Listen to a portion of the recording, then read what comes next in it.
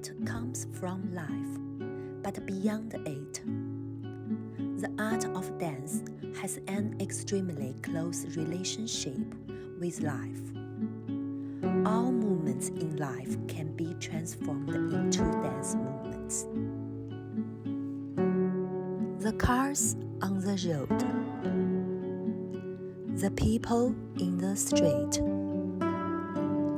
the clouds in the sky, the birds flying freely, the trees blowing in the breeze, the ripples in the lake, and so on. These are all life movements, and we can all translate these life movements into dance movements.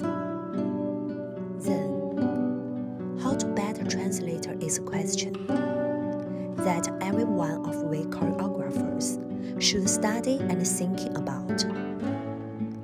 So, I interviewed some people to find out what they thought and how they transformed their life movements into dance movements.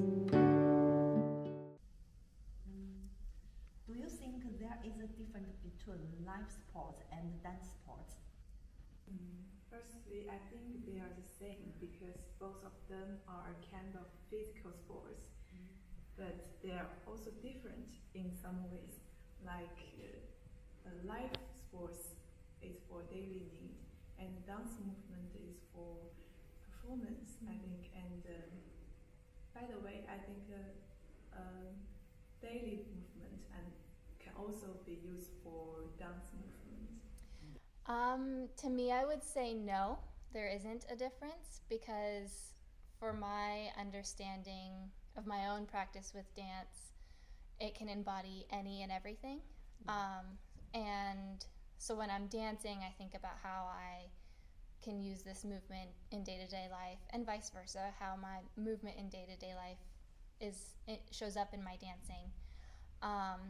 As well as like when I'm just going for a walk, how do I feel each twist with each step and things like that. So for me, it's kind of one and the same. It just depends on if I feel like I'm performing it or not. Yeah, there's a difference. I do not consider dance as a sport, which is an issue. I don't know. Like, for being a sport, it has to be like a competition, and I know there's dance competitions, and it's an important like part of the dance world. But I think when you just take the competition, you're leaving behind other aspects of dance. That is not just like how the body can make shapes or who has the highest score. There's other parts of dance that are left behind. So that's why I do not consider the dance as a sport. Thank you. Yes, I think there is a difference, but there's also overlap. So the line is kind of blurry. What differences do you think between them? I think live movement is move without thinking, but dance movement is moving with your very clear awareness of what you are doing. The difference between them, I would say, is the intention and the thought of whether it is being performed or not. So with dance, the thought is always that it's going to have an audience, someone is going to see it, knowing that it's a dance. Whereas with life movements, it feels more like I'm the audience, and how am I seeing what I'm doing in my daily movements, or do I feel like other people are watching it? It feels like a more internal understanding of the movements that are happening, rather than knowing that there's a group of people that are going to be observing it. I think the main difference is intention, why you're doing the movement that you're doing. And so if you are intending for it to be dance, it becomes dance. And if it's just your daily life, it's just life. So. In your creation, do you like do a plain life movement to your work? I do, yes. I usually forget that I can a lot of the time. So like I'll be choreographing and I'll get stuck on a movement that I've just done, and I'll like kind of overthink it where I'm like, oh, what should I do next? And then I remember, oh, I could literally just like wave, or I could walk, or I could do something like that. And so it always comes as like a relief that like, oh, I can take my daily movements and put it to this dance. Yes, I do. I like to bring like everyday movement to my work because I believe movement, every kind of I love movement it. can be like movement, like dance is dance, but movement can be dance and dance can be movement. It all depends how you say it. So yes, I love to bring elements from everyday life into the creations that I make. Yes, I like put some daily movement or choreography, make some choreography of daily movement into my dance work. Yes, I sometimes start with like gestures from normal life movement and then kind of expand them and make them bigger or modify them and change them to make them more dancey. In the process of creating your dance, how did you transform line movements into dance forms? So with the way I go about it, usually I'll start with a simple movement. Like for example, I'll just use waving. I'll see like how my hand is moving and then think about how I can make it even bigger or how I can make it even smaller, or even how it could translate like into a foot. So I usually start with the initial movement and then see how different I can make it as I'm choreographing and creating. And yeah, once I find in that exploration, once I find a difference that I really like or my body likes or just seems to go with the choreography that's already been done, then I'll stick with it, and that's kind of how it progresses. I think it depends on what kind of effect I need to use. Like sometimes I just combine them together to make some contrast, or I can exaggerate my daily movement, or I will repeat some daily movement. Yeah. It depends. One way to do it is just copy as I would do it. Like if I'm brushing my teeth, I would do it the same way, like exactly. The other way is just transforming it and playing it with with how big or how small is the movement. So that would be another. And with the time, do it once, do it twice. What if I do it like multiple times? What if it just appears in one specific moment? And another thing that I would do is to try to see which is the starting point of that movement, which part of the body is the starting point of the movement, and from there explore. Again, I started with movement that is just things that I do every day as my original material, and then modified it with time or space to make it a little more artistic.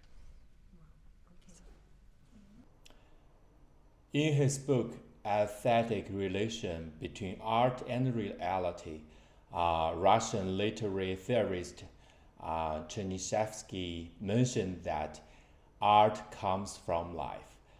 Therefore, I think dance originates from life moment. And the difference between two is that life moment is more random and meaningless, while dance movement is refined and processed on the basis of life moment, and finally presents meaningful and appreciable. Based on a bold point of view, I often use life moment in dance works. Usually, I will first think about what I want to express in dance moment. Then I will recall how I do in the real life moment. And finally, I will process and modify this action in the live moment according to the needs of dance work itself. Yes. Can you simply do a few live movement to choreography them into dance sports? Okay. And here, please. Now I'm doing a baby run. And then I change the space. And then I climb the mountain. And drink water. I repeat it. And then I get up very quick. 1.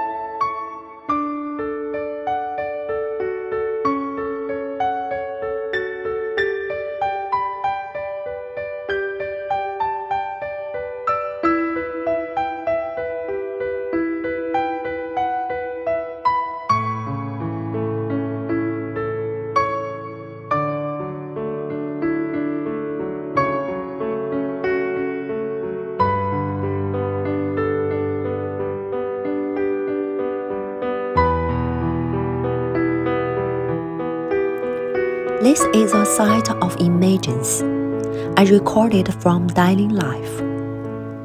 which shows a few people coming together to a cafe for a chat. I show them the recorded live videos and ask them to translate these live movements into dance movements.